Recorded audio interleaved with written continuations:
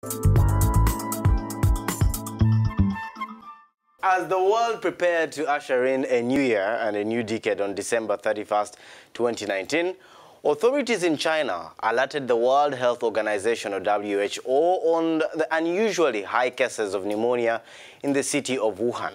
By January 7th, 2020, it was confirmed that a new coronavirus, now named 2019 nCoV, had spread from animals to humans. WHO has since shared the following video to answer questions on the origin, symptoms, and treatment of the virus.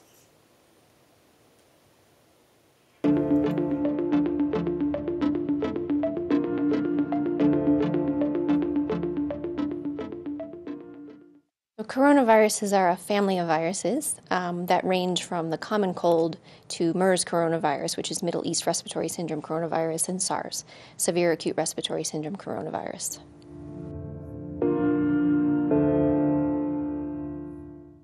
Coronaviruses are circulating in animals, and some of these coronaviruses have the capability of transmitting between animals and humans. We call that a spillover event.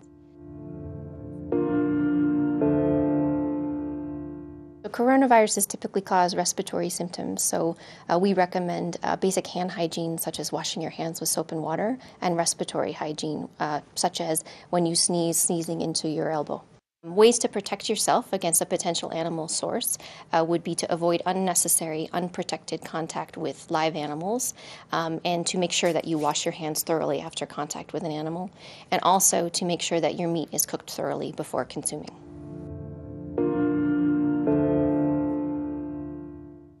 There are no specific treatments for coronaviruses, but symptoms can be treated.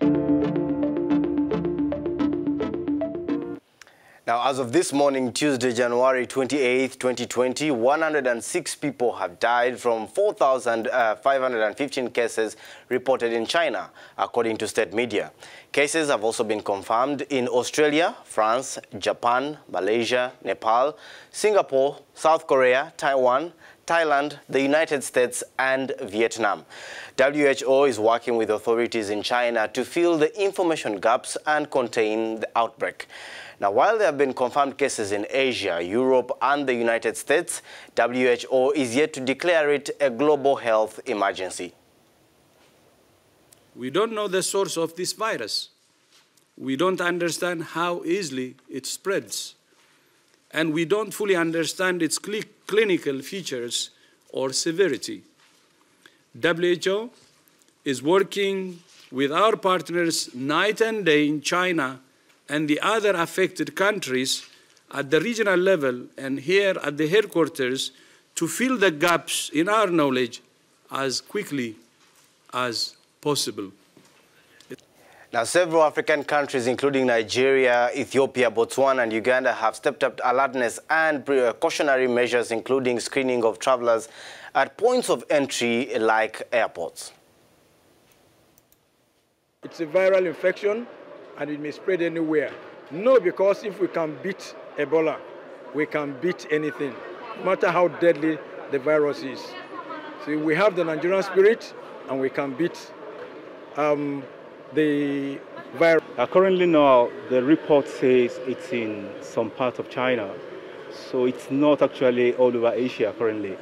But as we know, because of the global travel and the mobility of people across, boundaries, so the likeliness of it actually spreading is quite high.